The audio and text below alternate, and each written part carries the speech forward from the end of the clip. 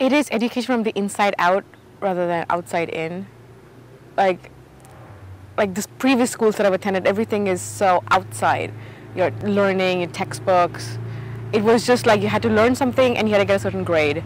But here it's not just that, it's like it's learning from within. It's not about what grades you get, but what is your experience during that learning, and everybody's learning is different, is individual.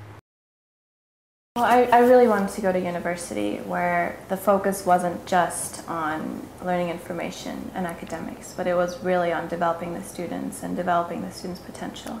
Because that's what I wanted for my life, was I really wanted to grow as a person, and I really believe that who you are is really the basis of your life rather than what you know. Consciousness-based education starts with the student. It realizes that the teacher teaches and the student learns. So if learning is an important outcome of education, you want to start with the student. So that's what consciousness-based education does.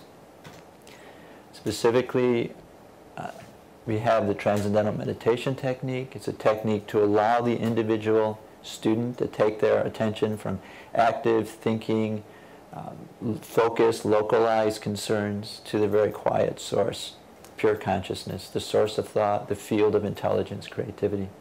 And by contacting that, what they're actually doing is they're strengthening that connection. It's almost like taking pipes and putting them up to a reservoir, and now the reservoir can flow. It is revolutionary in the educational system. They're focusing on expanding the container, and I like that. I really like that. Instead of just jamming information down everybody's throats, they look at the person and they look at how they can get the maximum out of the learning environment. I've kind of structured my life around trying to stretch my boundaries. I think that anybody that enjoys that would enjoy MUM. Consciousness is like that inner essence of awareness of the self. And it is a topic that's been talked about a lot in philosophy and psychology and everything.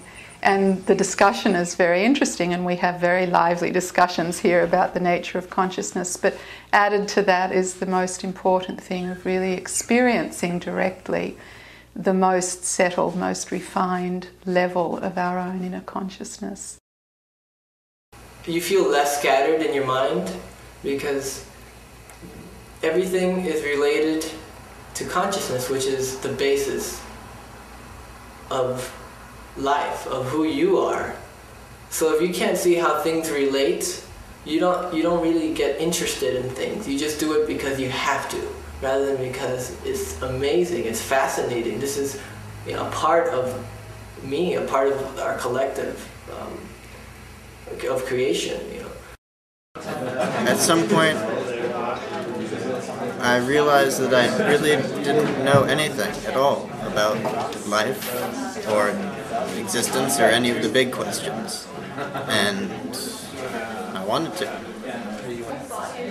I can't think of any place else on earth that would be better suited for finding the truth.